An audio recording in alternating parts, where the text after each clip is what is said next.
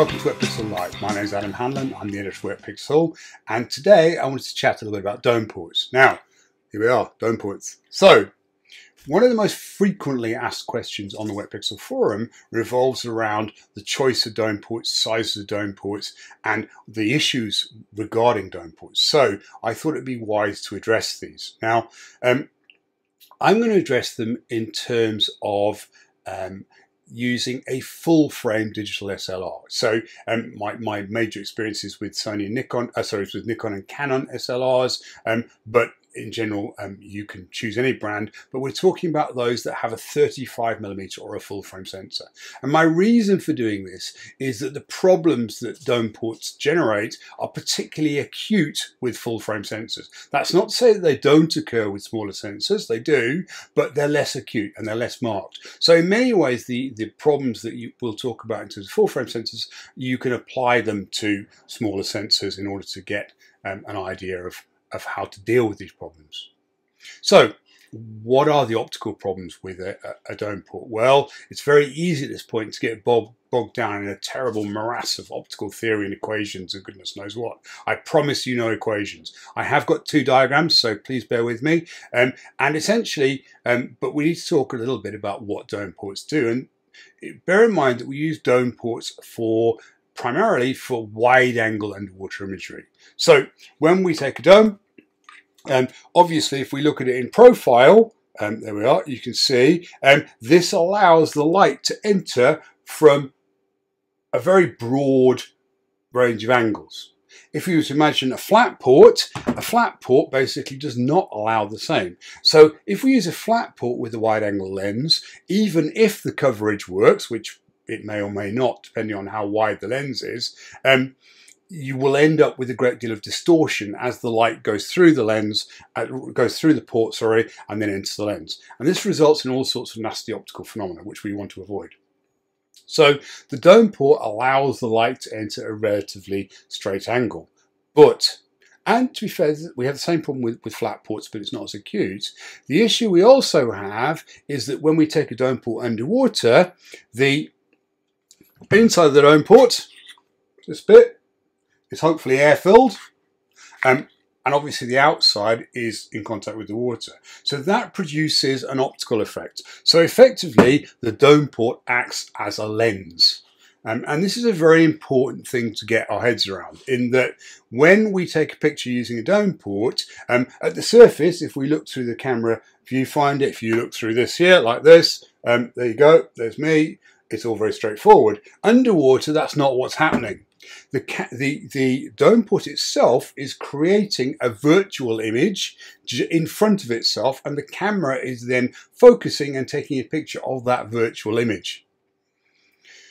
So, and this is the diagram that I mentioned. I did warn you about it. Here we have two different sized dome ports. Obviously one larger, one smaller. And in front of them, you can see what is projected to be the virtual image. And the first thing you should really notice is that the curvature of the bigger dome is less than the curvature in the smaller dome. So what that means is that the virtual image in both cases is curved, but it's less curved with the bigger dome. There's another way of achieving the same thing, and this is my second diagram. I did warn you there were going to be two, and that would be to use a flatter section of dome port. So rather than to take a big dome, a big glass dome, and cut a section out of it. And again, that reduces the curvature of the virtual image simply because the actual glass that you're putting into the dome is smaller. So if we compare two dome ports very crudely here, so here we have a 9-inch port, Superdome, Seacam Superdome. You can see the curvature on that. I'll try and get it in focus if I do it like that. There we go. And we'll compare it with the curvature on this fisheye port. Again, Seacam fisheye port. You can see that the actual amount of curvature is much, much greater on the smaller dome than it is on the bigger dome. Why is that relevant? Well, this is a little bit of optical theory that I was afraid that I was gonna have to. I can't get around trying to explain. our camera sensors are all flat, straight, they're not curved. So when the camera tries to take a picture of a curved image, essentially the camera will normally focus pretty well on the center of the dome. So there's no problem with focus. Okay, you can move the focus point around, but generally towards the center of the frame, the camera has no problem because the light is entering in a relatively flat, parallel way. However, when you go to the corners now are much closer than the center. So what that means is that we now have a depth of field issue. So there's not, or there may not be sufficient depth of field to get the center of the virtual image and the corners in focus at the same time. And this is why, in general, we find that particularly with full frame cameras, we may need to use our depth of field, i.e. our aperture settings, in order to achieve sharp corners and a sharp center of the image. All right. Now, having said that, we have, broadly speaking, two different types of lens that we use underwater. And the first, this is an example of it, this is a fisheye, or an image produced with a fisheye lens. So what does a fisheye lens do? Fisheyes are very, very wide. They can be up to 180 degrees field of view. And so they're very, very wide. But what the way they achieve some of that wideness is by producing a great deal of barrel distortion. So there is deliberately introduced forced perspective. So effectively, the lens itself distorts. And if you try and shoot straight lines with a fisheye, they will appear curved. Now, that may or may not be something that you can deal with creatively. That's entirely a creative decision. In many ways, because we don't deal with a lot of straight lines underwater, fisheyes are a very effective lens to use underwater, and one that most people use a fair amount of the time. The good news in terms of dome ports is that because of the barrel distortion, we tend to not notice what's going on in the corners as much as we would otherwise. So what we can do with a fisheye lens is we can often get by with a much smaller dome port, i.e. more curved virtual image, than we could with other types of lenses. So for example, this is a 7-inch port. This is a CCAM compact port, it's called CP port, but there are lots of other manufacturers that make them. Most manufacturers have them in their arsenal. And in general, for using on a full frame camera, that's pretty acceptable for using the fisheye lenses. It produces a pretty good result. I would suggest at the very open apertures, so f4, f5, f6, round about 5.6, it starts to, the optical quality starts degrading quite badly, but down to around about those kinds of apertures, in general, smaller dome ports, so 6-7-inch dome ports, probably 7-inch minimum, are an effective tool. Now, of course, can you use a smaller dome port? Yes, you can, but you will end up with problems in the corners. So this is why this is generally you want to watch your corners with a fisheye lens on full frame with a 7-inch dome, but generally they'll be acceptable. Smaller, yeah, you're going to start bumping into problems. Now, creatively, of course, there may be things you can do about that. And to be fair, if you're shooting big animals in blue water, where all you've got in the corner is blue water, does it matter? No. You're not going to see the distortion. You're not going to see the softness in the corners. And it should also point out that softness in the corners, it depends on what you want to use the images for. It depends on your own creative feelings about whether it's acceptable or not. There was a fantastic image that won one of the underwater categories a few years ago on Wildlife Photographer of the Year that was horribly soft in the corners, but it captured an amazing moment.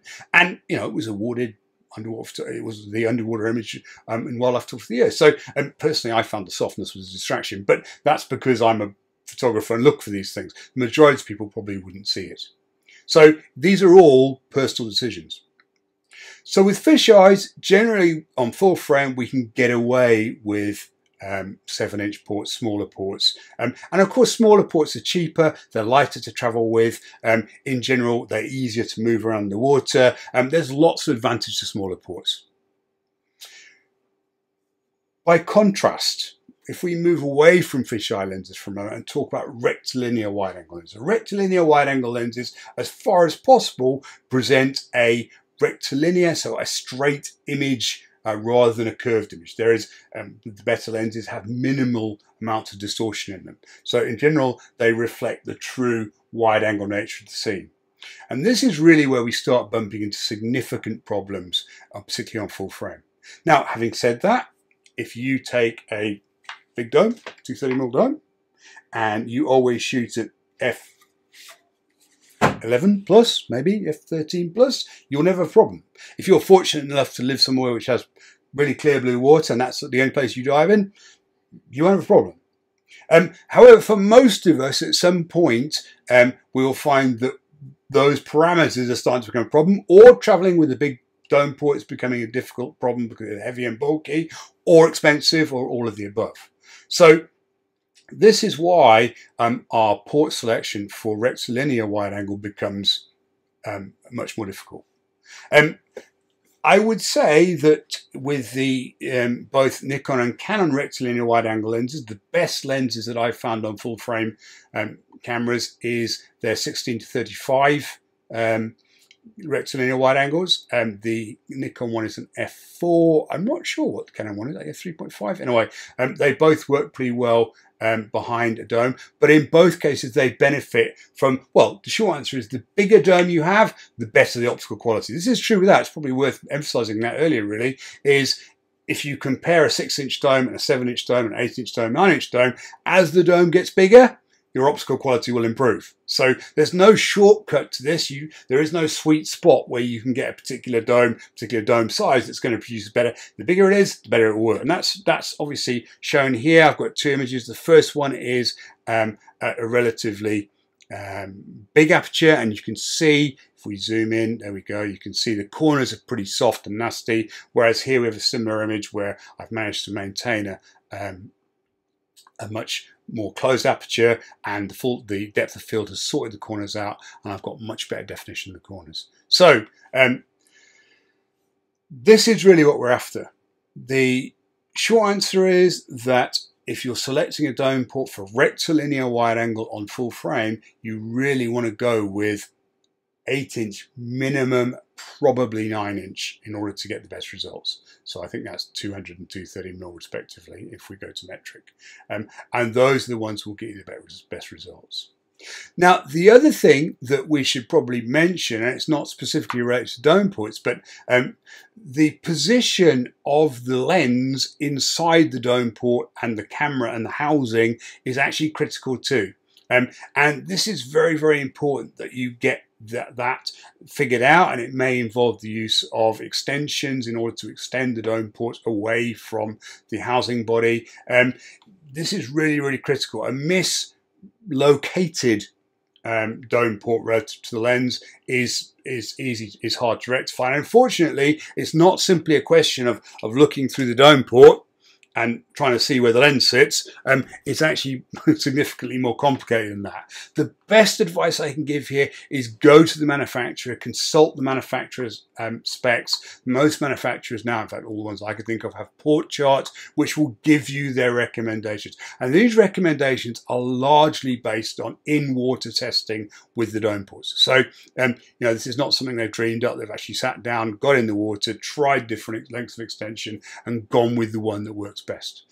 So really, really important that when you're shooting wide angle lenses, consult the port charts, look at the lens you're planning to use, and use an appropriate extension. Obviously, if you're using some very esoteric lens combination, this is something you may need to test for yourself, which can be a challenge, and that will be a question of getting in somewhere where you can get in the water, shooting a series of images with different extensions and figuring out which one works best. So, I mean, that's ultimately the process, but again, it can be a challenging process.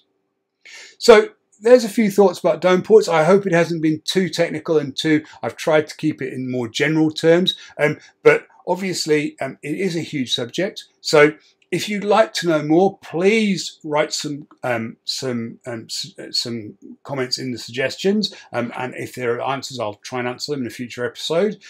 I'd like to thank our sponsor of today's episode, which is CCAM. and we'd like to thank you very much.